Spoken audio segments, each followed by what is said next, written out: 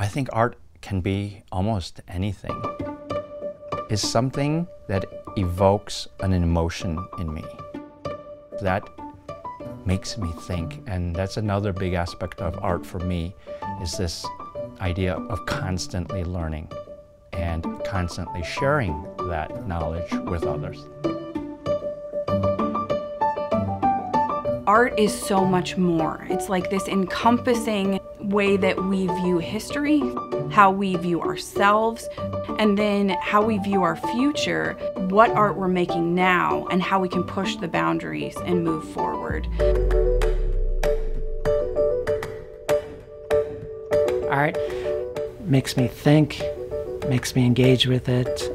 It usually brings up memories for me. It evokes something in me.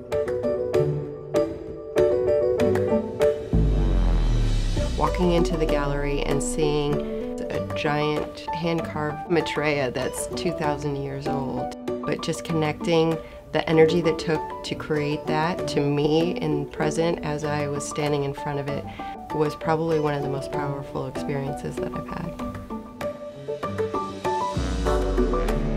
The advice I would give to a new collector is to buy what you love. The art market is flexible, things go up and down, there's trends over decades of time, but if you have something that you love and it's hanging on your wall and it brings you joy, then you can't go wrong. The pieces travel through time, and art lives forever. The pieces that we had that were 2,000 years old, the pieces that we have that were made yesterday, they go from hand to hand throughout history, and I feel like we get to cherish them for a brief amount of time before they go on to the next person. There are few things in the world that are valued as highly as the creative force of art.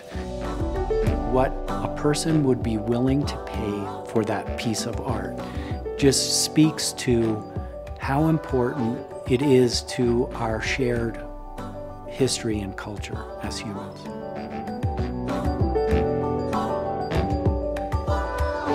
Art is as old as mankind, and it's used as a way to tell our stories and hopefully inform future people about our histories and what are the things that we value most.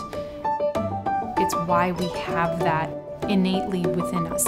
It's part of our spirit because it does nothing for us except feed our soul.